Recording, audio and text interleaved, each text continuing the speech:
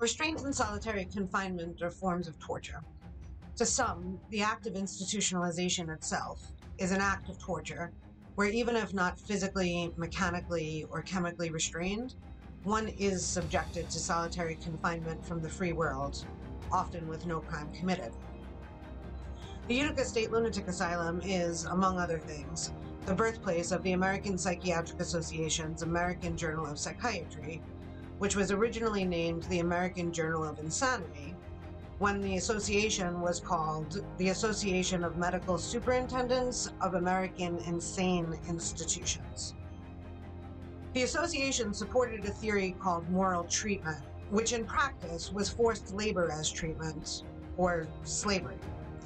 Under the moral treatment model, supposed lunatics worked in the shops or on the farms to calm their insanities. In the inaugural year of the asylum's operations, the asylum manager logs included the 1844 report to the New York State Assembly, where it was read, "In conveying a patient to the asylum, let it be done by force rather than deception." There was little dispute that asylums were places where one would be held against one's will. In the first volume of the Journal of Insanity in 1844, a warning not to replicate the European asylum models of institutions exclusively for the insane, for which they suggested Dante's lines on the gates of hell might well be inscribed, "Leave hope behind, all ye who enter here," was printed. However, in the manager's logs, it was clear the warning was not heeded. What was reported in the 1844 manager logs to the New York State Legislature were the needs of the asylum that were realized by the managers only after the operation of the asylum commenced. The asylum's manager's request for support in 1844 included the need for access to water from the Erie Canal, which more than a decade later, when the asylum was set ablaze by William Spears on Bastille Day, July 14, 1857, would prove fatal for not having been met. The warnings in the Journal of Insanity in 1844 about not replicating the asylum model in Europe were not heeded or reflected in the asylum manager logs and report to the New York State Legislature in 1844, which included some great insights about the needs of the asylum that were realized only after operation commenced. These requests for consideration included the need for access to water from the Erie Canal, a heating system, and rooms were to be provided for the most noisy and violent patients. This was a point that was hit home to the legislature as part of the goal of the report was to acquire more resources to further develop the building. The managers wrote, "It is also desirable that other accommodations for the more noisy and violent class of patients should be provided. That class are now placed in the basement of the present building, where we have fitted rooms that are entirely comfortable, but it is found that they disturb and annoy by their noise those in the halls above. The present building was originally intended for only the convalescent class, a class who are comparatively orderly and quiet. Organized hospitals for the insane have separate accommodations for the noisy and violent class, and so far removed as not to disturb those who are quiet." In the preceding paragraph in the report, the managers wrote, "The washing and ironing is done in the basement of the center part of the present building, but the rooms used for that purpose are too small and badly lighted, and we are fully convinced that both the health and comfort of the inmates above require that the washing for so large a family should be removed to a place without the present building." The asylum's managers were asking the New York State Legislature for tax dollars to create new institutions on the grounds of the Utica State Lunatic Asylum for the noisy and violent class of patients to be moved out of the asylum along with the laundry. They argued the rooms in the basement were too small and badly lighted for the use of laundry, but in the basement of the same building they fitted rooms that are entirely comfortable for the noisy and violent class of patients, who they still wanted to move elsewhere. As early as the 1843 report, there were statements to the legislature about the use of the basement for inmates. The basement of the wing serves for storerooms and hot air furnaces, and a small part at the extremity has been properly fitted up for the temporary accommodation of a few of the most violent and noisy patients. The experiences of those forced into commitment are rarely published. Hall number 12, of which Phebe Davis wrote, is an example. There is a hall in that house away off by itself, which they call number 12, and in which there are 6 cells. When a patient gets there, I believe it is considered the greatest punishment allowable. But they went 1 degree further with me. I was sent to the hospital water closet and received my meals in bed there. In 1855, Davis claimed she was locked in a water closet for 3 days and was forced to take her meals there. The asylum manager logs state, the water closets and washing and bathing rooms from long use and decay absolutely require thorough renovation at a considerable expense.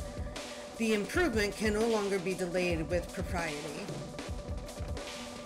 Restraints and seclusion were the subject of Brigham's 1844 report to the legislature on behalf of the managers of the Utica State Lunatic Asylum. Brigham starts off the report by acknowledging the lack of strong rooms as a problem, and states that by lining some of the rooms with boards and making stronger doors, we have made some of the rooms safe and comfortable for this class, but we have no cells or dungeons. Every patient has a good-sized room, well ventilated and warmed. The Utica State Lunatic Asylum, established to be a place free of restraints, actually was not restraint-free. By its own reports, the asylum used restraints in solitary confinement. Brigham explained that solitary confinement in one of these rooms lasted for as long as it took for the inmate to gain control, and that this confinement was the chief restraint employed in the institution. However, the next paragraph in the report details different types of mechanical restraints and includes the statement that leather and cloth mittens and leather muffs and wristbands are our only means of restraint. Brigham continues, we have never had a straitjacket or restraining chair in the asylum, though we probably should have used the latter occasionally had we had one. We believe that sometimes restraint of this kind is far better for patients than to permit them to exhaust and injure themselves by their incessant exertions, or to have them restrained by the hands of attendants. But no restraint, except for the moment, is permitted here, unless the express order of one of the officers of the house. Among our printed rules for the conduct of the attendants are the following, to which we believe they strictly adhere. The attendant is never to apply any restraining apparatus, such as muffs, mitts, and etc., unless by order of a resident officer. Other methods of gaining control over the inmates in the institution were explained by Brigham in a positive light, including the warm bath, long continued, has this effect, and cold applied to the head, especially showering the head with cold water. Medicines, sometimes laxatives, have this effect, and also narcotics and opiates.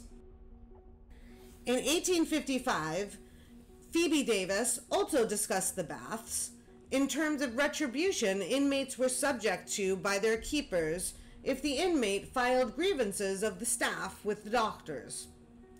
The physician would not more get out of the halls before the help would say, "Now look out, madam, for next bathing day." That meant holding them under the water just as long as they dared, and more than once, too. The bathing troughs are cast iron and very heavy, and one would be surprised to see the marks of that iron trough on the limbs of patients between the foot and knee joints. There was generally the variety of colors and shades such as usually accompany bruises. On a number of patients I saw, it was frightful to look at them.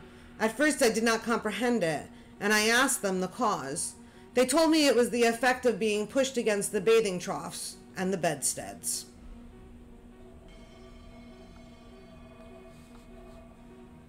The Utica State Lunatic Asylum is sometimes held as a place that was built to be a restraint-free environment under the guise of moral treatment. However, the Utica Crib, one of the most barbaric restraining devices of the 19th century, which was positioned as a humane alternative to what was then available, was invented at the Utica State Lunatic Asylum. The Utica Crib was specifically discussed as a positive alternative to being tied with bed straps directly to a bed by the asylum managers to the New York State Legislature in 1856. The other method, and which we greatly prefer, is a covered bed. This bed is constructed like an ordinary child's crib, with the addition of a slatted cover. This arrangement does not interfere with the movements of the patient in rolling from one side of the bed to the other, or moving the limbs in any way. It merely prevents the patient from sitting up or getting out of bed. As the sides and top are open, the air circulates as freely about the body of the patient as in an ordinary bed. Restraint in a horizontal position is used in cases of exhaustion, where the physical health of the patient demands that he be kept in bed. The medical thought involved is readily appreciated. Sick people ordinarily lie in bed under the advice and direction of the physician. But the same class, when insane, will not always do so, and these arrangements are to effect this end. Phebe Davis, in 1855, who had been locked up at the Utica State Lunatic Asylum earlier, also discussed with great detail what she and others in the cells of the basement of the Utica State Lunatic Asylum and the kinds of tortures crib patients kept in the basement were subjected to in the asylum. Davis explained, "They had to give me medicine for a cough I had in consequence of taking cold in the cells and in the water closet. I was obliged to have the window up all of the time. It was late in the fall, cold and rainy, and no fire could reach me. I stayed in that place and in the cells most of the time for 3 weeks. And when I was in the cell, some of the time I had no bedclothes on my bed except some torn blankets, and they were very filthy at that. They were what some called Indian blankets. I kept what clothes I had upon me and got into the straw just as hogs do in a cold night. The straw was damp, but that was the best I could do with what I had to keep house. The patients who lodge in the cells are generally so filthy that it is necessary to fill the beds with new straw every morning, and rain or shine, the beds are drawn through the yard. What private family would think a straw bed fit to sleep on in that condition without a mattress? But crib patients, all of them, are put on that damp straw as soon as it is taken into the house." This is Mental American Monster, the sprawl of American psychiatry. www.mentalamericanmonster.org. Follow us on Facebook, Mental American Monster, and on social media and YouTube. If you'd like to be part of this documentary process, contact me, Lauren Tenney, at 516-319-4295. Until next time.